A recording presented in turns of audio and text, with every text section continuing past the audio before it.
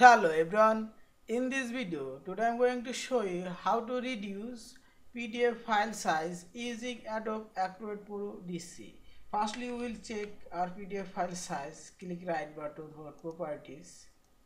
Our PDF file size, the PDF file size 641 KB. Okay. Now open this PDF file with Adobe Acrobat Pro DC. Okay, and now click file option. Here we will find reduce file size. Click and save as. Firstly, save as this file location,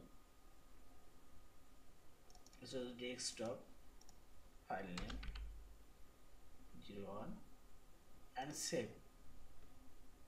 A file size converted 123 KB. Okay, now we'll check file properties. These are file converted, reduce PDF file.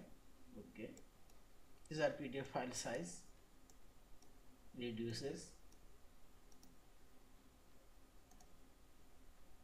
Also you can say click file properties, a file KB, file size. Thank you for watching. Please subscribe, like, share and comments.